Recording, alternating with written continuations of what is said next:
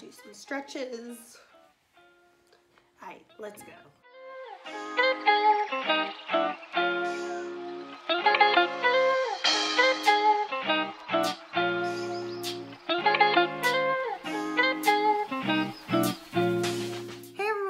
My name is Cassandra Hsiao and I am a student at Yale.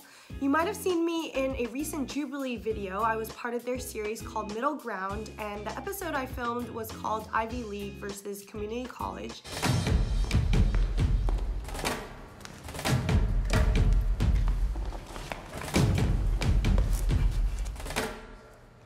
Hi, I'm Cassandra. I'm a student at Yale. You can check that out in the links below. I applied for 17 schools and I got into all 17 schools. I know in my Jubilee video I said that luck was a factor, and I still very much believe it was so, because in each one of these applications luck does play a factor. You never know what is going on in the admissions room or in your admissions person's head. But of course luck isn't all of it, and that is why I'm doing this video, to share some of my statistics and hope that it will help some of you out there. In this video, I'll be going over who I am and then dive straight into my stats, including my GPA, my ACT, my PSAT, SAT, SAT subject tests, and my AP scores. A couple of notes before we begin. Please no negativity in the comments. I know how stressful this time can be. I know that it's really difficult time, that it is a challenge for a lot of high school seniors. And of course, if you're in your junior year thinking about college, it's a really hard time.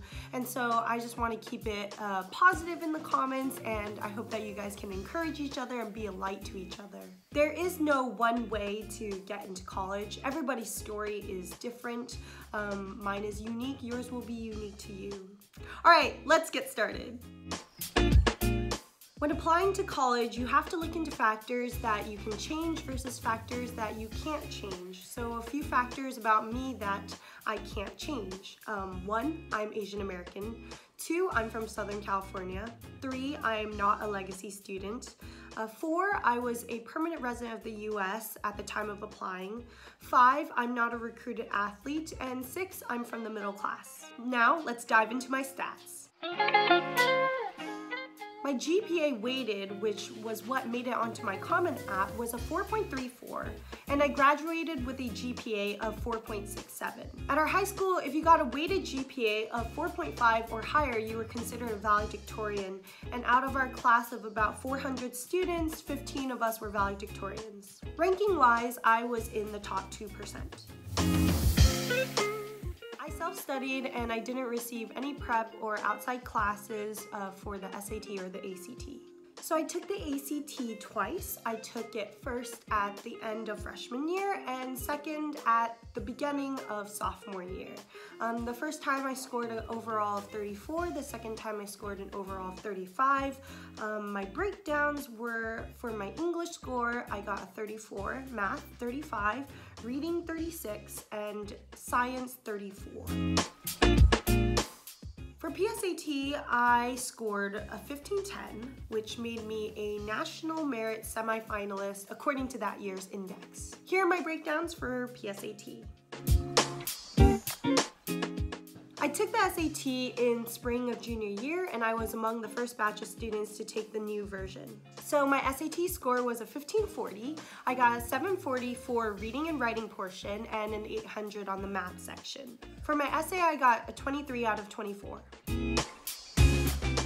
So I submitted 3 scores for my SAT subject tests. I took SAT Math Level 2 twice, and I got a 750 the first time and an 800 the second time. In 11th grade, that was when I took AP Bio, so I also decided to take the SAT subject test for Bio, and I scored an 800. I also took SAT Literature at the end of 11th grade, and I scored a 780 on that. So those were the 3 scores that I submitted, Biology, Math, and Literature. In my year, my school offered about 20 different AP courses for us to take. I took a total of 12. In my sophomore year, I took AP Calc BC and AP World History.